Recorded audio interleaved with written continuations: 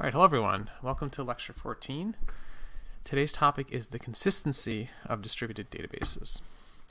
Last time we talked about NoSQL databases, but we started off talking in general about data partitioning, which is when we divide a database's data among multiple nodes so that instead of replicating data across lots of nodes, we're giving we're splitting up the data among multiple nodes. And that allows us to, when we're reading and writing data, just access one node or a small subset of nodes, a constant subset, and to make both reading and writing scalable. And that was the idea behind SQL sharding. I showed how the partitioning of data in a relational database can be treated as a graph partitioning problem if you solve that well, where the nodes are the rows and the edges are foreign keys, references, where we want to minimize the references that cross between partitions because that makes our implementation, our access of the data much more efficient. All right, because generally we're going to have to follow those edges to do joins, and we don't want to do joins across partitions. We want to do the join within a partition. Now, what I was using that image of partitioning a data graph as a way to motivate NoSQL databases, because with NoSQL databases, what we do is eliminate references, which is to say eliminate all the edges in that graph, and that makes the partitioning really easy. By eliminating references, what we mean is if you have data that refers to another piece of data, instead of having a foreign key or a reference to it, you just copy the data you are referring to, and that's called denormalization. A normalized data model is a relational model where you have foreign keys that refer to other rows in the database, whereas NoSQL doesn't allow that. Instead, it has a denormalized model. Okay. The trade-off here is that we end up consuming more space, and we have the same data stored in multiple places where it can become inconsistent. But again, the benefit is that it makes the partitioning of the data really easy, and therefore makes scaling much easier. Okay. So distributed NoSQL databases we found last time are very scalable, but they're much simplified compared to SQL databases. You have generally something like a simple key value abstraction. There's only one key that's indexed, so if you want to find data, you need to know the key associated with it. You can't search on any. Generally, you can't quickly find data except using the primary key, one key. And we showed how a distributed hash table can be used to implement a NoSQL database. And in that design, we have a hash table where we divide the hash space evenly among storage nodes. So the client can do a compute a hash and then use that to figure out which database node to connect to, and that makes it, that allows the system to operate without any central bottleneck. There's no one machine that's involved in every interaction. The only limit to scalability here was that all the clients have to have an updated list, an up-to-date and accurate list of what are all the database nodes in the system and what hash ranges are they responsible for. Okay, and that's it. When you get to huge sizes, that can become a challenging distributed consensus problem. But up to like hundreds or even thousands of nodes, you can implement this kind of NoSQL database based on a distributed hash table in a pretty straightforward way. Okay, so we're going to talk 2 lectures from now about some of the different variations of NoSQL databases. In this lecture, we're going to talk about one of the fundamental challenges that arises in all NoSQL databases, really all distributed databases, which is consistency. Okay, and the reason this occurs is because we have to have some replication. Now, here's a review of what we talked about last time, but showing it in a different way. We have a distributed hash table where there's a hash range, a hash space from all zeros to all Fs, and the 4 nodes in the system are each assigned 1/4 of the hash range. So, and by doing that, they'll be storing roughly 1/4 of all the data. And when you want to access data, whether it's a read or write, you'll compute a hash first of the key associated with the data, and then use that to figure out what node you're going to contact. All right. The benefit of this is that because it's a shared nothing architecture, there's no single bottleneck, and there also is no sharing among nodes. The requests just go to one node, so it's really scalable. Both the throughput and the capacity of the system scale up directly with the number of nodes that you add. So if you have n times as many nodes or twice as many nodes, then the throughput bytes per second you can handle and the capacity, both would scale up by that amount, n or 2, depending on what we're talking about. And this design can scale up to thousands of nodes. Okay. But what does this design mean for reliability? Can you stop and think about that for a second? What problems might arise regarding reliability here when we scale up our system with a distributed hash table? Well, if you thought about that, I hope that you came up with the problem that if you have a lot of nodes, that means that your chance of failure becomes high, right? If you have just a database running on one machine, your chance of failure is like hardware failure or even software failure is based on the reliability of that one machine. So maybe you'll have a hardware problem once a year or so. But if you now suddenly have 1,000 machines, then your chances of failure are 1,000 times greater, right? Because on any given day, you have not just one machine that could fail, but 1,000 different machines. And so if you're running a database with 1,000 machines on any given day, like one of the machines very likely is going to have a problem. And you don't want your database to always be down because there's always some one node in it that is experiencing an issue. Okay. So in order to deal with that higher degree of likelihood of failure in a bigger system, you have to introduce some kind of replication. And the simplest way to do this is to just store each data in 3 places, let's say. Okay, so we have 4 nodes, but instead of, when we compute a hash, that tells us which node is going to be the like the main storage location, but then we also take the 2 nodes after it in the order and also store the data there. So I'm using colors to code where the data is stored. So I have 4 different colors corresponding to the 4 different quarters of the hash space. And each node ends up storing, in this case, 3 over n of the data, which is 3/4 of the data. So the green data is stored here, here, and here. The orange data is stored here, here, and here. By doing this, every data is stored in 3 places. Every node is responsible for 3 of the slices of the hash range. Okay, so this is just one simple form of replication. I'm using this as a model, as an example, because it's the simplest to understand, and it's enough for us to understand some of the challenges that arise once you start replicating data in a distributed database. Okay. Right. And this list of bullet points here just shows in this example what parts of the hash range are stored by each of the nodes, because each one is storing 3/4, because the replication level is 3, and then in the denominator 4 is the number of total nodes in the system. All right, so the problem with that is once you start splitting up your data in multiple places, consistency can be a problem. Okay, and the reason for this we'll see is because there are communication delays.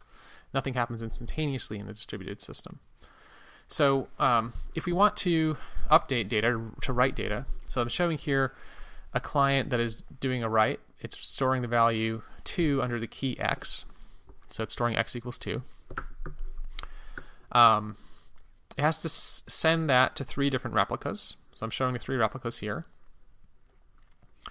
And that operation arrives at different times because there's no other, networks and computers are not designed in such a way that you can globally synchronize things. There's going to be a different amount of queuing delay and communication delay, and also a different type, set of competing load on each machine that would delay a given operation from happening. So which machine processes the write is unpredictable if we send the requests all at the same time. Okay, so what could happen is if we do the write in 3 places, it arrives to one machine. It hasn't yet arrived to these other 2, and at the same time, someone else might do a read, or it could be the same client or a different client. It doesn't matter. Someone else does a read, gets the value of x, and it sends. If it tries to read it from 3 different machines and accesses those all at this moment in time. At this moment in time, the data stored is inconsistent, right? The first one thinks that the value of x should be 2 because it got the update. The other 2 haven't got that update yet, so they have a value of x which is different, which in this case, let's say it's 1. Okay, so we did a read of X from 3 different machines, and we got 2 different values. We got a 2, we got a 1, and we got a 1. So the database is somehow inconsistent, and that seems like a bad thing that could cause bugs in our system, right? So what's going to happen if we try to read when the replicas are inconsistent? It's hard to reason about this and to deal with this. So this lecture is going to talk about these kinds of problems, and really this is kind of a light introduction to the field of distributed systems, which is covered in more detail in the distributed systems class, right? Okay, so the fundamental, I guess the most important theoretical result and research result in distributed systems is called the CAP theorem. And you again learn more about this in the distributed systems class.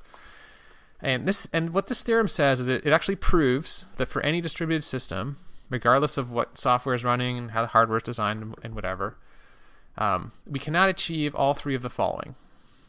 And we can actually ignore it. You don't have to worry too much about the definition of distributed system, because this theorem really applies to any system, and the nature of these bullet points are what makes it a distributed system. Okay, so for any system, you cannot have all 3 of the following, which is first a combination of consistency, availability, and partition tolerance. Okay, so you can only have the proof says you can only have 2. At most 2 of these at the same time. You cannot have all 3 of them, so you can pick 2. Okay, so let's look at what these 3 different things mean. So consistency, I'm like summarizing this, but I think this is fairly accurate. Consistency means that your reads always get the most recent write, or they get an error. In other words, you don't get a write. So this is kind of like the previous example I gave you showed an example where we didn't quite have consistency because there was a read that happened after a write, but actually didn't get the latest value in some of the cases. Okay, so reads get the most recent write. So if you write and then read, you should read what you just wrote previously. Availability is the second property, which is that the system is basically always available, meaning every request receives a response that isn't an error message. Okay. And a third one, importantly, is partition tolerance. Okay, this is a most difficult one to understand, but this means that basically you can divide the system and have it. You're allowed to divide the system, like physically. And with that, the way to think about that is that messages between nodes can be either dropped or delayed. Okay, and this is what makes it a distributed system, right? In a distributed system, generally, what makes those problems challenging is both the delay in communication between nodes, and more importantly, the possibility for an arbitrary delay. In other words, the delay is not predictable. If you wait, let's say 1 second, you can never be sure that's enough time to receive the response from everyone in the system. Okay, if that was enough, it wouldn't. If there was a time bound on the delay of messages between nodes, and they were always delivered within a certain amount of time, we wouldn't really call that a distributed system in a theoretical sense. It's because that gives us a pretty strong guarantee on the synchronization between the different elements, right? A distributed system in general allows an arbitrary amount of delay, and in practice that kind of is true in real systems, because links can go down, machines can fail. That unreliability is captured well by this partitioning idea. Okay, so taking these 3 things together, the way I would think about it is that when you have a distributed system, you have to nodes can get out of sync, they can be partitioned, and when that happens, if we allow for the system to be distributed and therefore to get out of sync, we have to accept either that we're going to get inconsistent responses from the different parts of it, or we have to wait for some arbitrary amount of time for the nodes to resynchronize. Okay, so the waiting is a violation of availability, right? And the out of syncness, the partitionness, is related to the partition tolerance, is the partitioning that we talk about in the P part of the theorem, and the inconsistency, of course, is the lack of consistency. So another way to put it is that if we build a distributed system where every request immediately gets a response that is globally correct, then the only way to do that is to have a network that is 100% reliable and has no delay, or a bounded delay, I guess is another way to put that. And that is not possible under the partition tolerance assumption.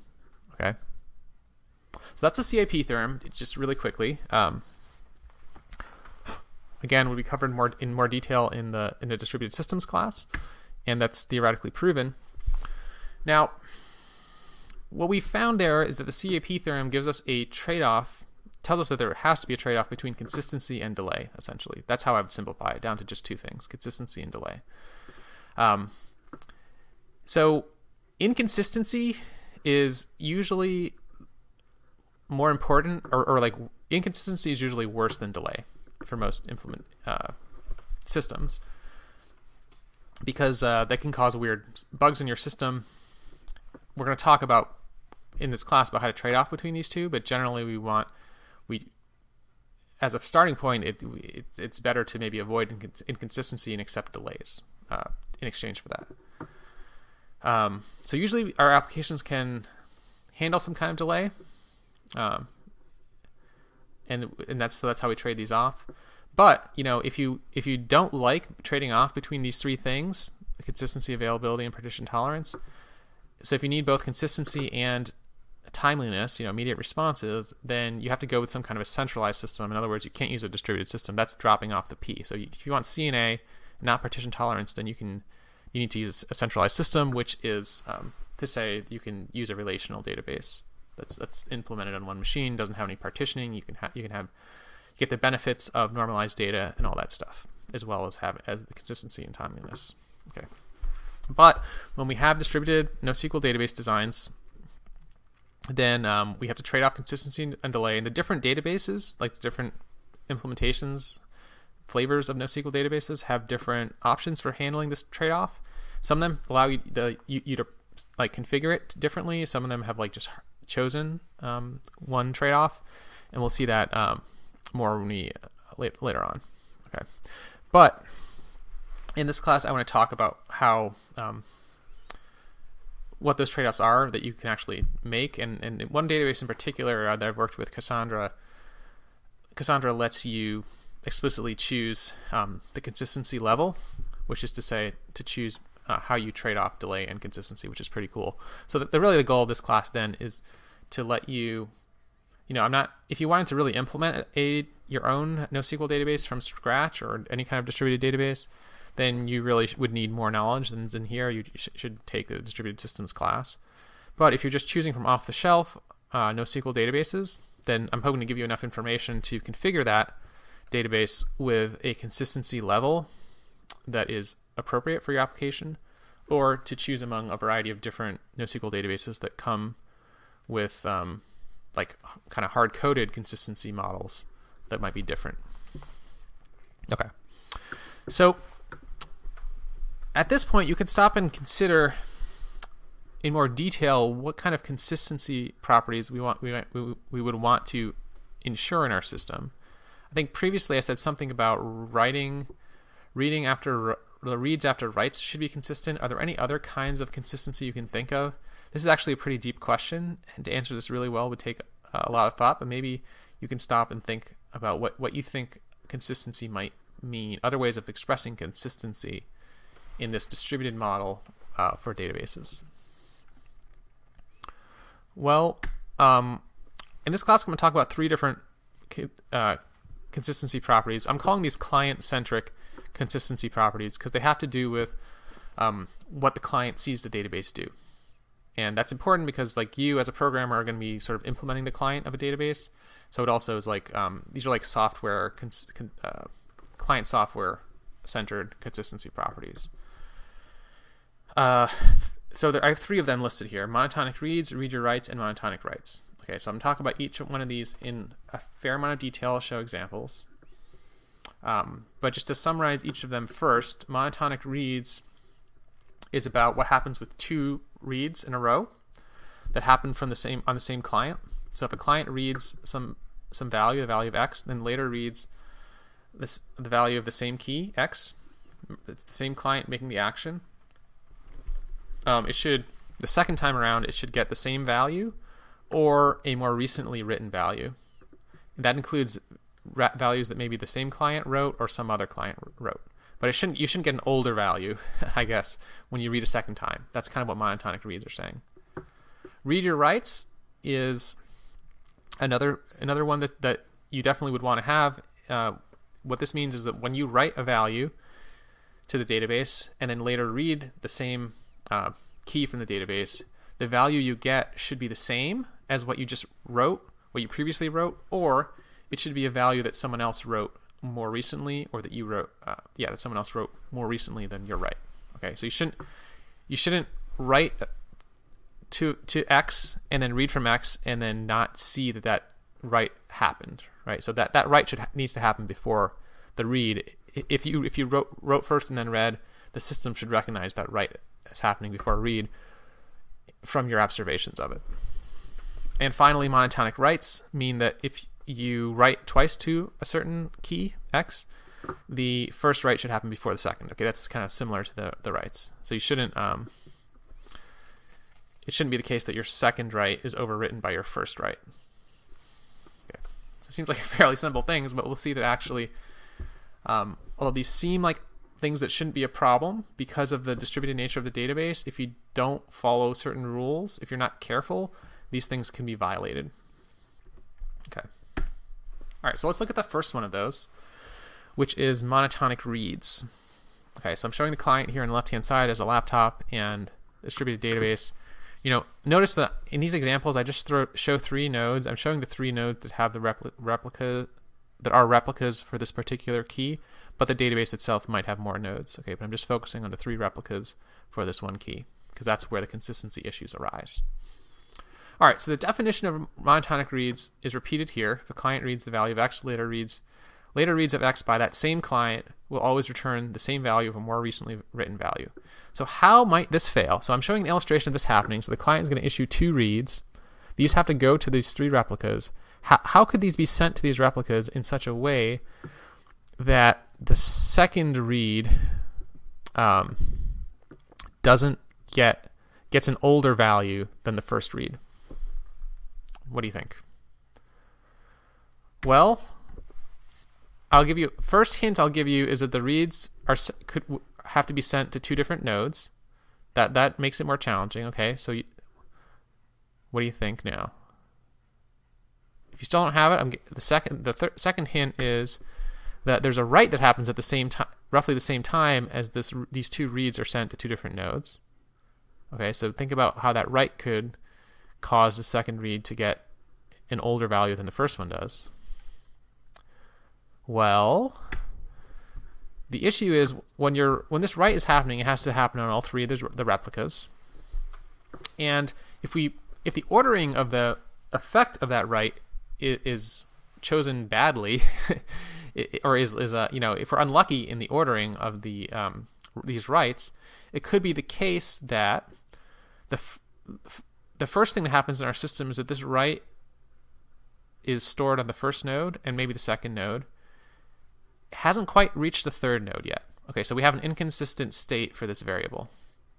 That's the first thing we need. We need inconsistency, or it's always going to be inconsistency for some amount of time when there's a write. Okay, so then we're showing here, we're kind of zooming in on the time frame when there's inconsistent data under this key X, right? Because the write hasn't reached the third node. Now, if the client during that inconsistent time frame, it does a read from these 2 different nodes, and the first one that it does is to the one that was updated, one of the ones that was updated, and the second one is to one of the ones that was not updated. Even though the client actually issued these in the order 1, 2, those are hitting the timing is such that the second one, even though it was issued after the first read, it reaches a node that's like pretty significantly out of date, and therefore it gets the old value. Okay, so that's how it fails. Now, how would you prevent this problem? Are there any kind of rules that you could put in place for the reads and writes that would prevent this from happening? To ensure monotonic reads for this client. How could you avoid some of these issues? Well, the first idea might be to make your client connect to the same node for every request. So if you're reading X, if this second request was sent to the first node, then it would have gotten the same data that the first one did. Or it could have gotten a later data, but it could never have gotten an earlier data, an earlier version of the data.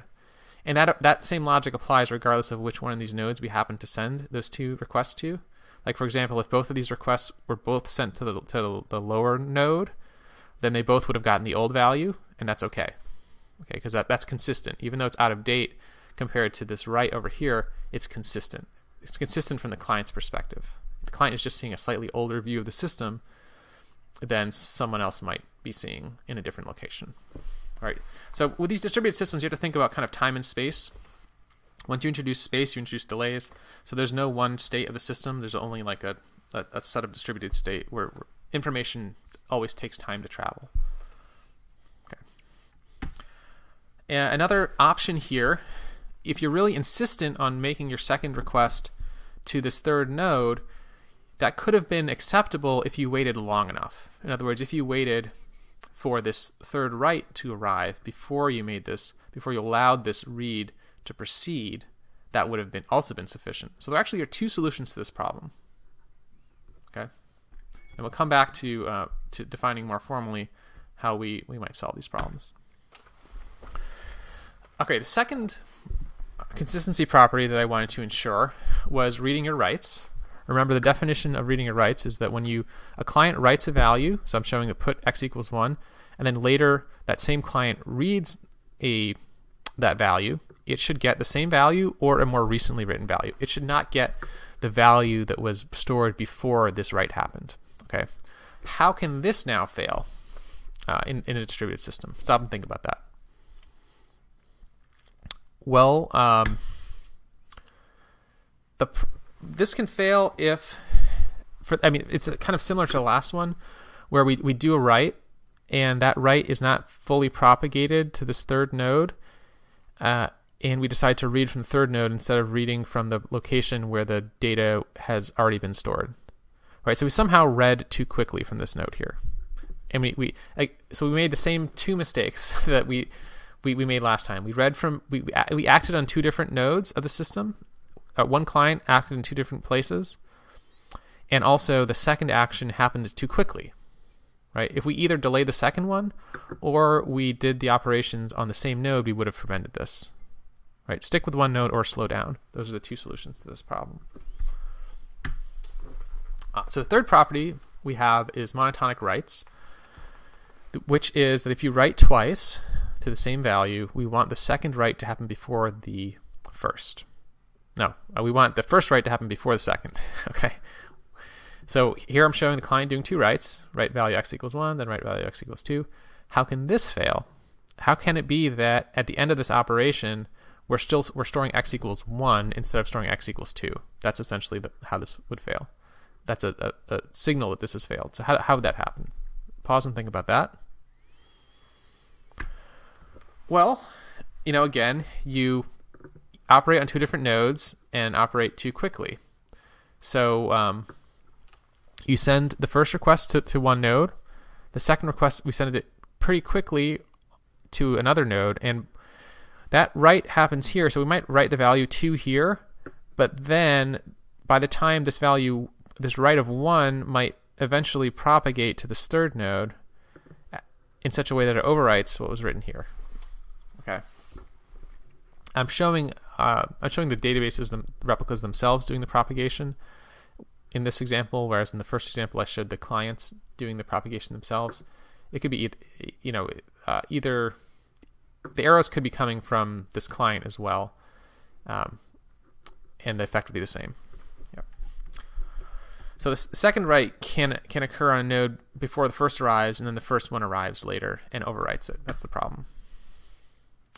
Now, you might ask, does this matter in the long run that there's this earlier write that is in transit to this node? Is it a problem that this last node here got the new data first before getting the old data? Well, it kind of depends on how you implement this. If you just implemented it very naively, it would be a problem because you would overwrite. But if you or if the operations are somehow some kind of cumulative thing, like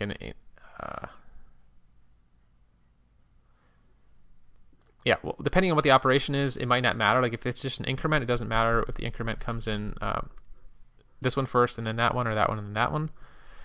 But the way you can make this problem less of an issue is by having timestamps on your requests, which we either call them timestamps or sequence numbers. So if the client adds a clock value, a sequence number, a timestamp, whatever you want to call it, to these requests, and says, okay, my operation number 1 is setting x equals 2, and my operation number 2 is setting x equals 2.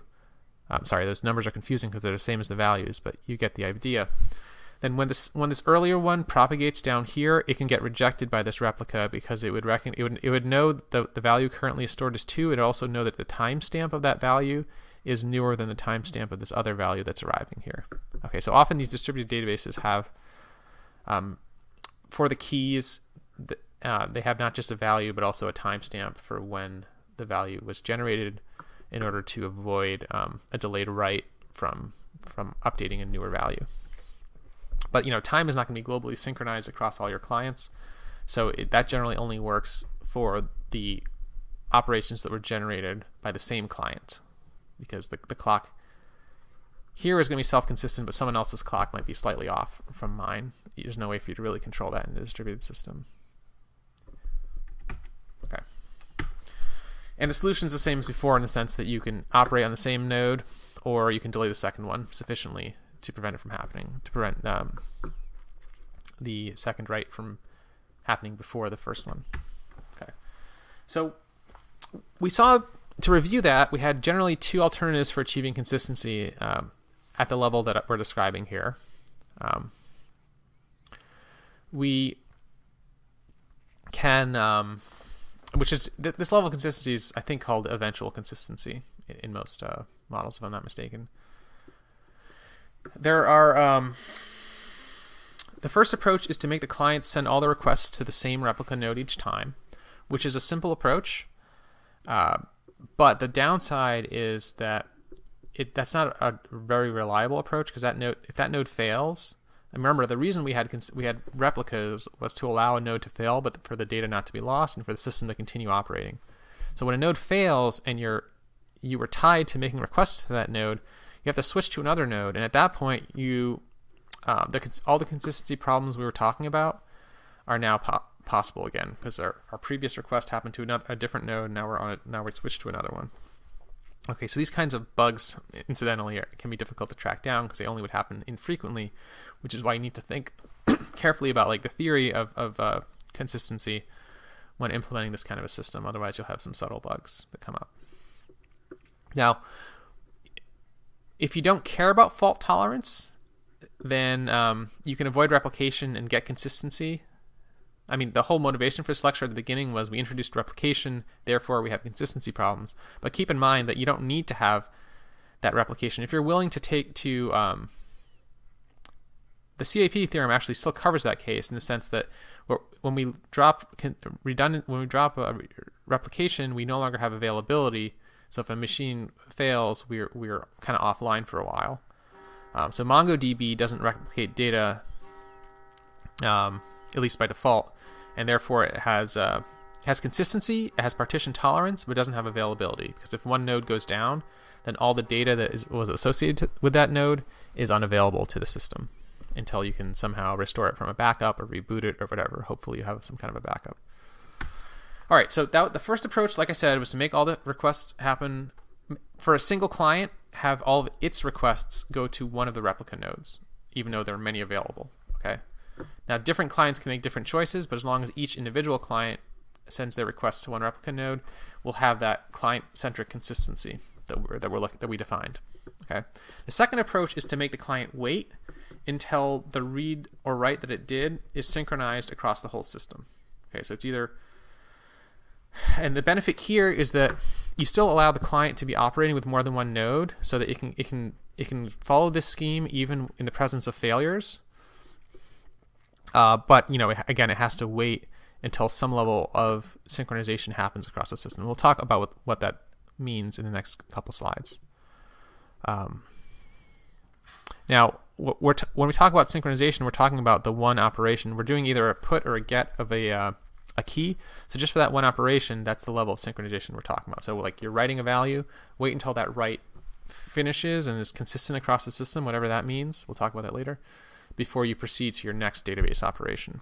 Okay, so the question though is, how do we know when the value is synchronized? So what do you think? Pause and think about that. Well, one approach you might come up with is for the client to send the request to all the nodes and wait for all the nodes to acknowledge it. Right? That was one of the examples I think I showed earlier. So if we're talking about ensuring monotonic reads, we have two reads that the client is doing, right? So the first read involves have the client read to all three nodes, right? And wait until all three nodes return the same value before you proceed to the second read. And in the meantime, someone else could be doing a write that puts the nodes in an inconsistent state. But as long as you wait until you get the same value, and maybe that involves a retry or something, we're not going to go into the details of that. But if you wait until you get the same value from this third node, and then you have three of the same values from the three nodes, then that means that you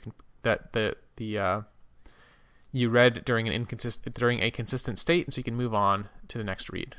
Okay, and so that will enforce some kind of delay between the operations, so that you're making sure that you're not reading during a state when the three nodes are inconsistent. Applying the same waiting idea to the read or write property. In this case, we're writing first and then reading, right? We want to make sure that when we read after our write, we get the data we wrote. If when we write, we wait until all three of these nodes acknowledge that they've accepted the data, so we wait for a response. Once we get all three responses, we move on. At that point, the client is sure that the full system has accepted that update, and then it's not possible that any of these reads afterwards would get an older value than what was written before, right? Regardless of who you send it to. Okay, so when we are using this idea of waiting for consistency with this kind of distributed database, the general way to think about this, and the thing that's configurable in databases like Cassandra, is it's called the consistency level, and the way this is controlled is with different levels of quorum.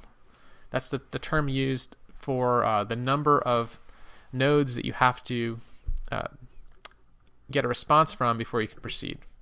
So quorum is a general word in like government and like political bodies for the minimum percentage of a committee that you need in order to act.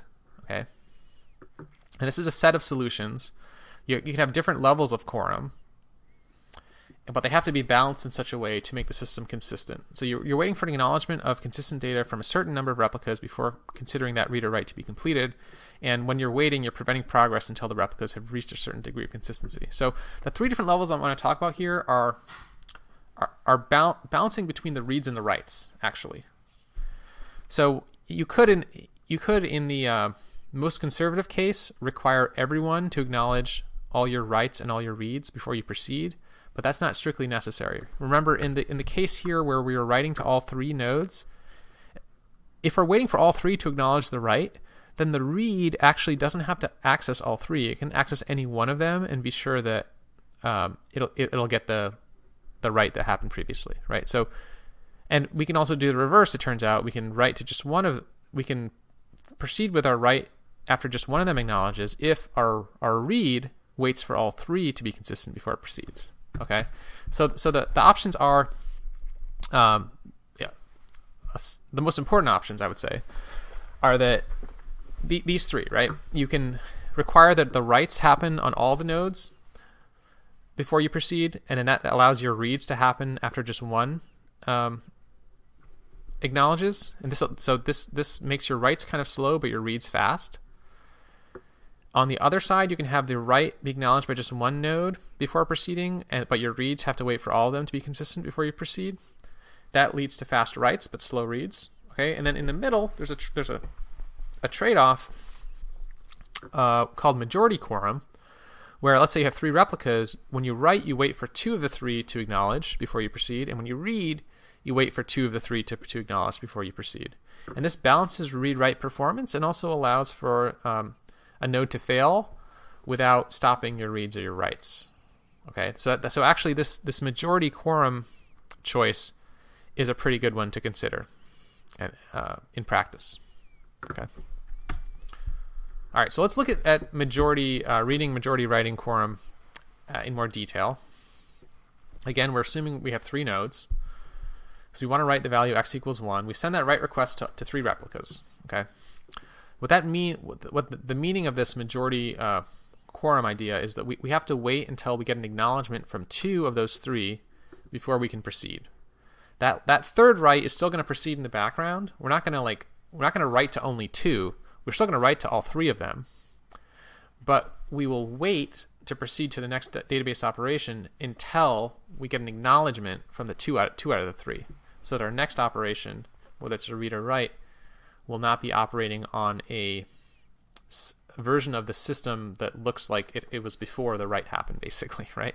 So if later on we do a read of that same value, we send 3 read requests to 3 replicas.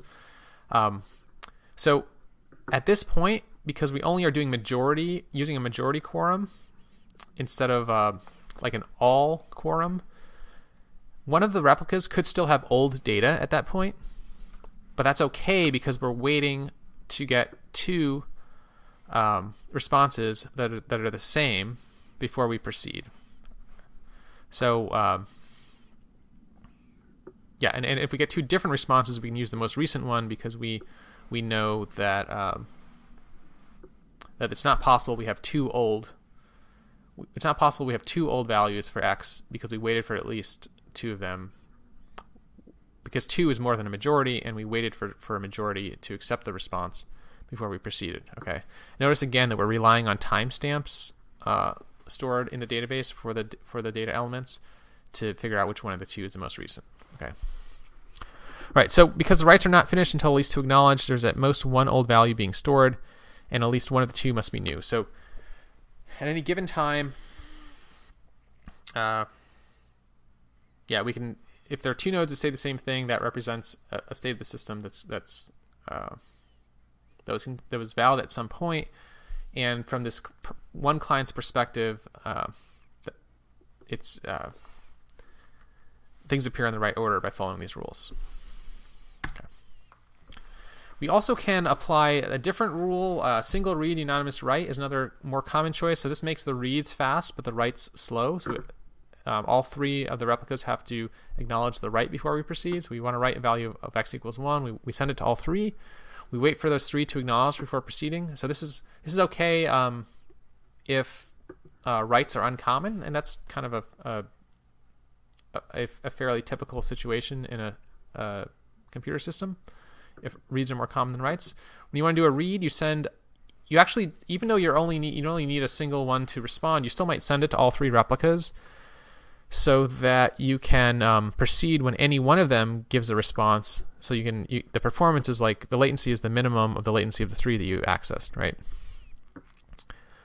Or you could choose to send it to just one if you don't want to impose as much load on your system. You have that choice, but there's a possibility that you get better performance by sending 3 in parallel. Okay, so the responses you get from the 3 nodes could be different, but that would only be due to partial writes from other clients, not an incomplete write from yourself. So notice that there's still inconsistency in this. The database state is still going to be inconsistent at different times. Like if you had this magical global view of what is being stored in different places, but from the client-centric perspective, that inconsistency that happens while you're following these rules is not a problem. The only inconsistency that could be there is due to a partial write from some other client, not from you. If it was your own write, you would have waited for all 3 of them to finish before proceeding. But if someone else might be in the middle of their write, in which case you can actually just choose one. You can choose one value or the other. It doesn't matter. That's just a difference between you're seeing a version of the system, an earlier or slightly later version of the system, before or after that other person took their action. And in a distributed system in general, it should be okay to have we're not requiring that you read others' writes. Remember, we just had those simple 3 sets of consistency rules: read my writes, monotonic reads, and monotonic writes. Okay. So the writes are slow, but the reads are fast. The writes are bound by you have to get a response from all 3, so the maximum latency of the 3 will determine the overall latency. Okay. I think the final topic I want to cover here is thinking about what happens when a failure occurs under this consistency model. Okay. So this first example has a read and write quorum of 2, so majority quorum. We have 3 replicas. Let's say we do a write of x equals 2. It goes to 2 nodes, and that means we can proceed. The client can proceed to its next database operation. This third write is still going to be executed eventually. So that's in flight. But at this point, one of the nodes fails. Okay, so this first node fails. Third write hasn't happened yet. So now we have 2 nodes, 2 replicas storing the data. They have 2 different values. Can reads and writes proceed in this situation under majority quorum? What do you think? Well, you can try reading from these 2 from all the nodes. You won't get a response from the failed one because it's failed. You'll get a response from these 2 that would have 2 different values. But if they have timestamps on them, you can choose the most recent one and proceed. So that's not a problem. And keep in mind that this failed node will eventually be replaced by a replacement, and it can get the data formerly stored on here from the replicas based on the hash partitioning rule that you have, and that will make it available to the rest of the system. And you also can do writes because you can do those writes on these 2 nodes here. The only problem now, though, is that you cannot tolerate a further failure of the system after you've lost one, right? If you're using majority reads and writes and there are only 2 of 3 replicas available, you can still proceed as long as both of these nodes, but you'll have to wait for both of them to give a response. So it essentially turns into a situation where you're using a quorum level of all read and all write temporarily while this third node is offline. Okay, so the second example, failure example, is with a different consistency level. We're assuming a write quorum of 3 and a read quorum of 1. In this case, a replica fails while we're in the middle of writing, and the write has finished on the first 2 nodes, but it never gets to this third one because it failed. Right? There's no one here to receive the third write. At this point, what happens to reads and writes? Can reads proceed and can writes proceed? Well, you can try to write to 3, but you won't get an acknowledgement from 3, so actually you'll not be able to write to 3, but reads will be able to proceed. So part of the system is stalled temporarily. The part of the system that is stalled is writes to the hash range. The hash range is covered by this failed node. If you're writing to other parts of the hash range that are handled by 3 different replicas, all of which are available, then those can proceed, but part of the system will be stalled temporarily until this node is replaced. Okay, that's one of the reasons why overall the majority quorum can be a better choice, although again the read performance is not quite as good. Okay, you can retry the write later after a replacement joins for this. Okay. Now, I want to remind you all, just because I've been showing 3 nodes in these diagrams, that doesn't mean that there are only 3 nodes in the system, and generally there wouldn't be just 3. Like if you're, the examples I showed involved often making updates, like making writes, doing writes to all the nodes in the system. That's not really what's happening. I was just showing the 3 replicas in a bigger system. So you should think about the system as a big distributed database with lots of nodes. For any given key, you hash it to figure out which 3 nodes store that data, replicas of the data, but it's going to be just 3 out of n, and you do your reads and writes to those 3. Within those 3, you could be using majority, 2 out of 3 for the reads and writes before you proceed, but eventually the operations are happening on all 3. A different key would map to, in general, a different hash range, and therefore would be 3 different nodes. Okay, so in this, the terminology I'm using for Quorum, when I say write to all, I don't mean all the nodes. I mean all of the nodes, all the replicas for that key. Okay, so you're never going to do a write to all these nodes in the database. There's no one write operation that would affect all the nodes. That would be an unscalable design.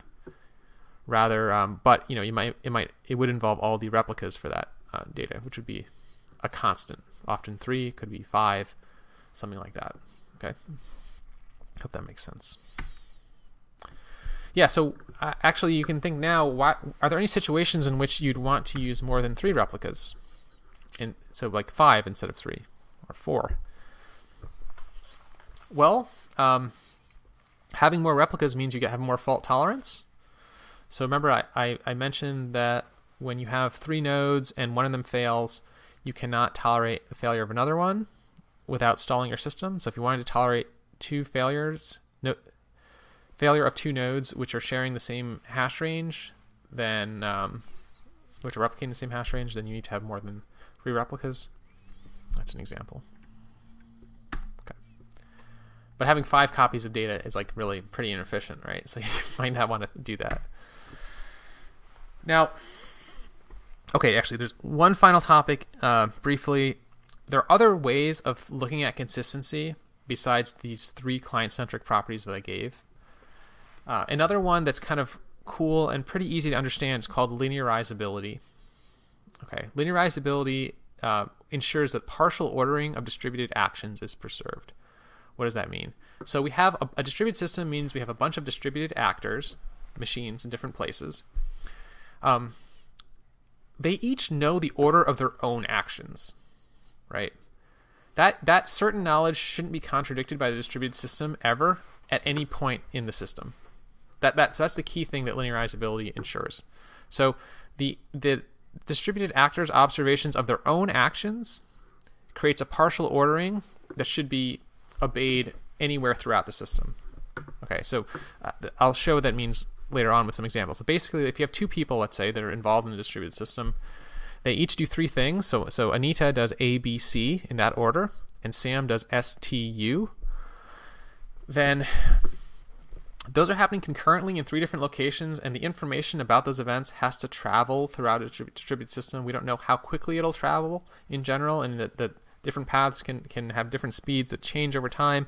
Okay, so in different locations in the system, this big system involving lots of people, you'll see those actions in a variety of different orders. And those different orders are called serializations. So at any one location, all the events across the whole system are viewed in some order. That's called the serialization of the activity. There's going to be different serializations in different locations because the actions originate from different locations and they propagate with different speeds. Okay, so we'll have different the actions of the global system will have different serializations at different positions, but every one of those serializations must be agreeable to the individual actors in the sense that it doesn't violate their own view of their own actions, which they know for sure to be correct. So Anita knows that she did B after A. No one in the whole world should observe A before B. Okay, because Anita knows A happened before B because Anita generated those events. Okay, so I'm showing here 3 examples of different serializations which are all valid, but they're all different. They're all valid because they have A before B and B before C and A before C, S before T, S before U. So this one puts all of Anita's actions first and then all of Sam's actions. This might be what Anita observes at her location, for example, because it takes a long time for Sam's actions to travel to her. Somewhere in the middle of the system, you might have a mixture of the 2 actions, right? You have S, A, B, T, U, C. Okay, so one of Sam's actions, 2 of Anita's actions, another one of Sam's actions, another one of Sam's, and finally one of Anita's actions. This is valid though, even though it's a different serialization than what Anita saw. It's still valid from Anita's perspective because all Anita knows for sure is that she did A before B, and she did B before C, and she did A before C. And that's still true in this other observation. Okay, so that serialization is still valid. And Stu also would agree with this, right? Because Stu knows that he did S, then T, then U. And then, same thing. This is another serialization here. The other extreme is maybe at Sam's location. He sees his own actions first, and then it takes a while for Anita's to arrive. These are all valid serializations from the perspective of both of these participants. But, you could generate an invalid one very easily by just reordering any of these letters within these three groups. Okay, so that's called linearizability.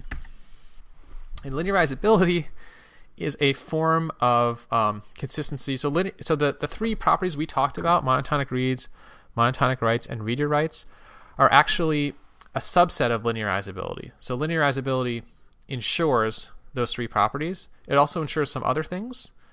And there are many different consistency models that are used in different theoretical discussions of distributed systems and that are implemented in different practical systems. Okay, so we're not going to go into details of all this stuff. Just a distributed systems class would talk about it more, and research in distributed systems would go into even more detail, and all these things you're seeing here. Okay, so there are many different consistency models. I think it's a fascinating topic because it mixes CS theory and mathematical proofs with real system designs, and it's applicable to real systems, right? So to learn more about this, there's a distributed systems class. Chapter 7 of this distributed systems book, which I think is available online, covers it. Part 2, Chapter 9, in particular, of the Designing Data-Intensive Applications book by Kleppman covers it very well. And this book covers the data-centric view of consistency, I think, as well as the client-centric view. So there's a lot more to consistency than just this, but I wanted to give you, like I said, enough for you to make choices about which NoSQL database to use and how to configure that distributed database. And when you're writing software, what issues you might encounter in the software, depending on what consistency model your database implements. Okay, so just a final, this is kind of a review because I think I already said this to some extent, but NoSQL databases, there are many different ones. So examples are DynamoDB, Cassandra, Elasticsearch, MongoDB. It depends on how you implement MongoDB, but like the hashed sharding option in MongoDB is implemented by a distributed hash table. These other ones are distributed hash tables. It's a very common basis for NoSQL distributed databases because of the simplicity of deciding where to distribute data and how to find data. In addition to databases, distributed file systems also can use distributed hash tables. If you just think of the file name path as the key and the value as the file's full contents. Okay, so a big blob of data that is the file. So examples of distributed file systems would be like Hadoop, HDFS, Google File System, or Colossus or Bigtable, or kind of like the predecessors to that, or variations, and Amazon's S3, which you would use in the projects for this class. All right, so all of these store files in a lot of machines, and the way that you determine which file is storing your data, typically, or would be through a distributed hash table. Okay, so today we talked about distributed database consistency, and the reason we had to worry so much about consistency was because we wanted our data to be available even when there was a failure of a node. The database is huge, there are going to be frequent failures. Therefore, we need to have replication of data. Okay, and when you have data living in two places, you can't write to it, or you can't have an update immediately effective in all the locations. You have to have some solution for the consistency of the data. The CAP theorem said that we needed to trade off between consistency and availability and partition tolerance. So the degree of separability of the nodes, in other words, the distributed nature of the system, which usually we can't control, is at odds with having consistency and availability. Okay, so we talked about a few different consistency properties we wanted a distributed database client to have: monotonic reads, monotonic writes, reader writes. Altogether, those are a subset of what's called linearizability. And the solutions we had for this involved waiting for consistency. So we wait until we get responses from more than one using certain rules, which we call quorum levels. We either wait for all the nodes replicas to respond, for a majority to respond, or for one of them to respond. And we can mix these up with the reads or writes. We could use majority for everything, or we could have all for reads, one for writes, or all for writes, one for reads. Okay. And what choice you make here gives you a trade-off in the performance of reads and writes, and also the level of availability of reads and writes during failures. Okay, in particular, Cassandra is a NoSQL database that lets you as the programmer choose the quorum level you want for each read and write. And you actually can have different quorum levels for different operations on the same database, which can be confusing and lead to errors if you're not careful. And other NoSQL databases often are designed to, like, kind of hard-coded to use just one of these read-write consistency strategies. So, again, knowing about this allows you to choose among databases and also to configure databases that you might be using for a scalable system. All right, hope that made sense. Thanks, and see you later.